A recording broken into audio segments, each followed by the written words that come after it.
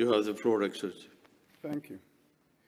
President of the General Conference, Chairman of the Executive Board, Director General UNESCO, Excellencies, distinguished delegates, ladies and gentlemen.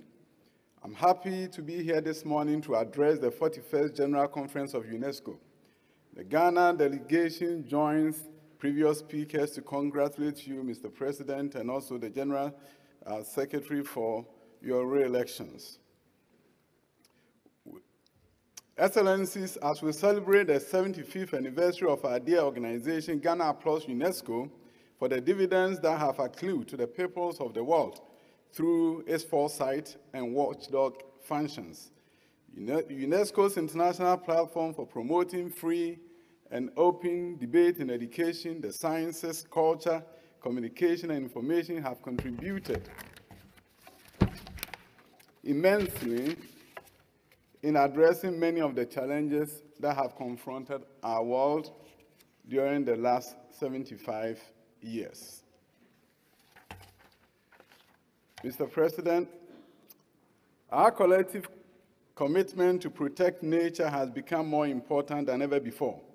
Biosphere reserves have proven to be charting clear pathways towards biodiversity, and nature conservation stands to member states who continue to designate biosphere reserves to demonstrate their commitment to conservation and sustainable development.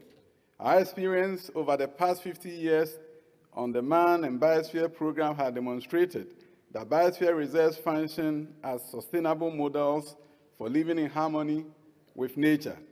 UNESCO currently boasts of 727 network of biosphere reserves in 131 countries, covering more than 5% of the Earth's surface.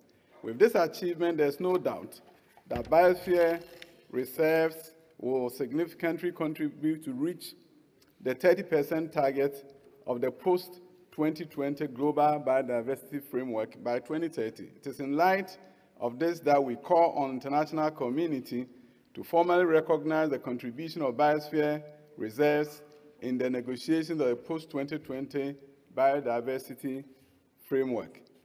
The Director General has still leadership role to address contemporary challenges through the slave trade project. Resistance, liberty, heritage is commendable. As we all know, the transatlantic slave trade in enslaved people, regrettable as it is, constitutes an important landmark in the history of the world.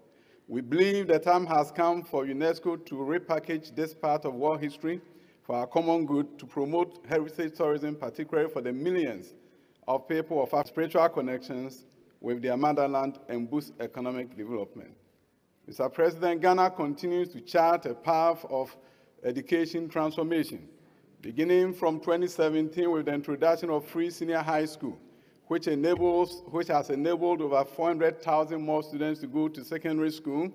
We continue to reform our education system in order to improve the quality and the relevance of our education. Science, technology, engineering, mathematics education is being promoted in the country. We have also consolidated our efforts in TVET education, and we continue to ensure that we use education to create a virtuous circle of prosperity for all by not leaving anybody behind.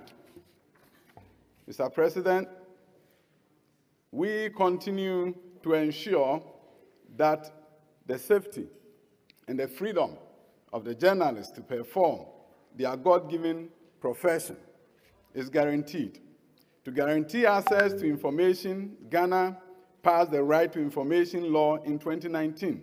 Within 2 years, we have established the Right to Information Commission with more than 1,000 employees across the country.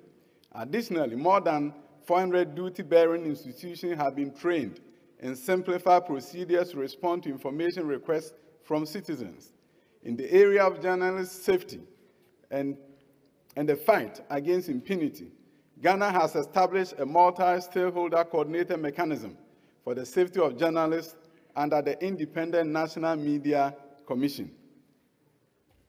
Mr. President, experiences from COVID-19 pandemic has taught us the need for international collaboration to address disinformation, fake news, and hate speech to secure the fidelity of our information ecosystem.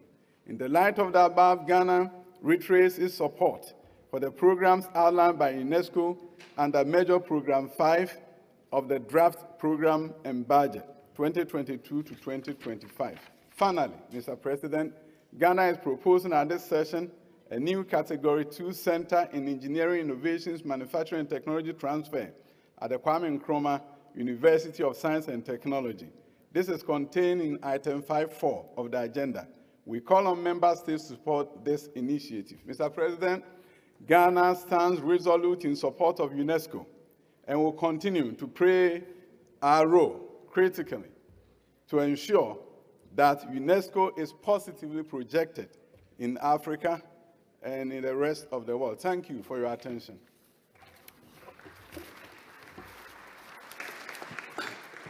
Thank you very much, Your Excellency. I call